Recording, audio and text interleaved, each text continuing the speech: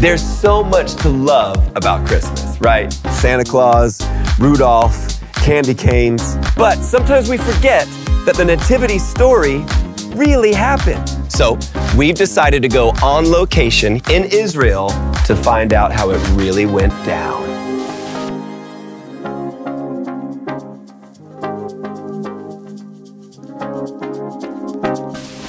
Today, we are on location in Bethlehem, and behind me is the shepherd's field.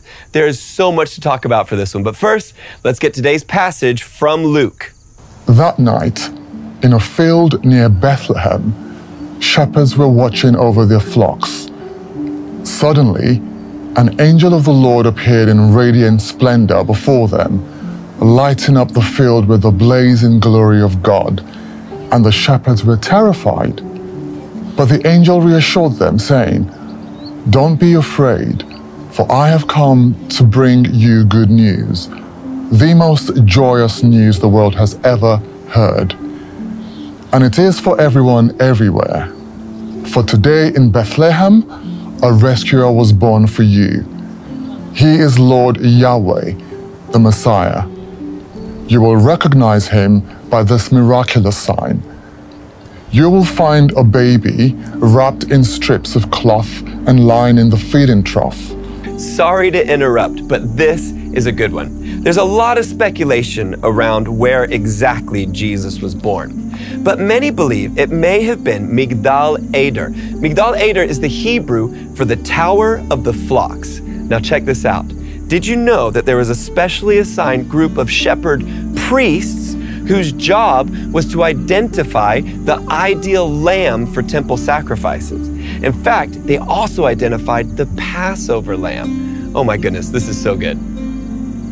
When a spotless lamb was born with 0 defects, 0 blemishes, the shepherd priests would identify that lamb by bringing it to the tower, wrapping it in a linen cloth, and lying it in a manger.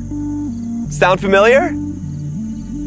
So when the shepherds in our story heard the angels say, "You'll find the baby wrapped in cloth and lying in a manger," they would have known exactly where to go. Not only that, they would have had a pretty good idea what this baby was destined to become. The sacrificial lamb who takes away the sins of the world. That includes you and me. Okay, quick side note.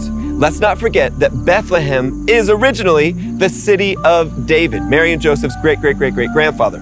So these same hills where the angels gave all their praise are the hills where the shepherd King David would have written many of his psalms. Isn't that incredible? I think so. But let's get back to the story. You will recognize him by this miraculous sign. You will find a baby wrapped in strips of cloth and lying in the feeding trough. Then all at once in the night sky, a vast number of glorious angels appeared, the very armies of heaven.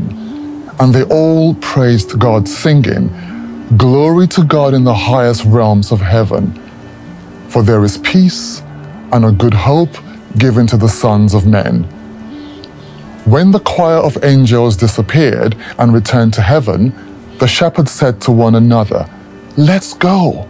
Let's hurry and find this word who was born in Bethlehem and see for ourselves what the Lord has revealed to us." So they hurried off and found their way to Mary and Joseph. And there was the baby, lying in a feeding trough.